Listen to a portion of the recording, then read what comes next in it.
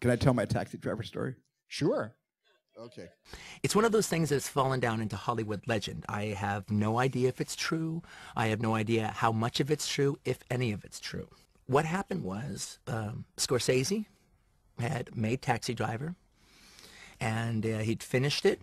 Marty said, "I'm having a big problem. You got to come look at the last scene." I hadn't seen any of the movie. You didn't show me the movie. You had me come to the cutting room. Marcia Lucas was cutting with you, and you said, "I just want to show you the shootout at the end." Yeah, and actually, you helped with one of the cuts I was having a problem with. I told Susan Lacey the other day there was a guy with the glasses. They got shot.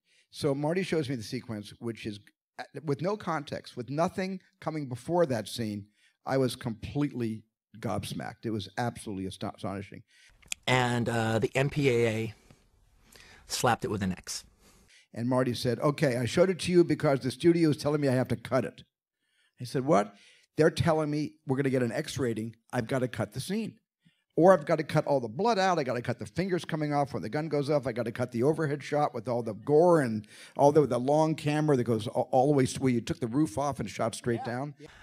And so Scorsese was now going to have to be faced with making a masterpiece that he thinks is perfect and having to slash his canvas.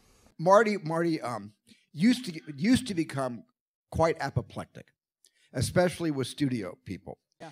And when Marty could work himself up in those days, not anymore the way he used to. A little calmer. But he's a lot calmer. He could so work himself up. And the legend goes that Scorsese stayed up all night drinking, getting drunk with a loaded gun. And so Marty was actually plotting murder at that point. And could he get away with it?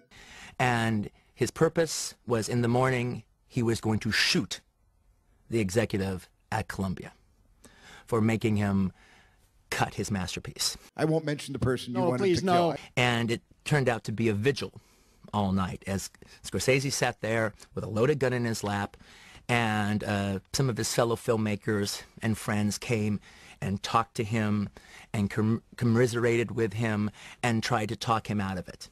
And apparently this lasted all night long. But here's what it turned out. You had a great idea. The idea that came to him was just to desaturate the color in the final shootout by 2 degrees. Explain Desaturate the color. He desaturated the color. Turning what was candy apple blood red into a more burgundy blood. And the MPAA gave him an R rating. Yeah. And the film got its R. And that's a Taxi Driver uncut as you see today. Again, Mr. Scorsese, if none of this has happened, I apologize. I am simply relating legend. But I can honestly say, as an artist, if it's not true, I wish it were.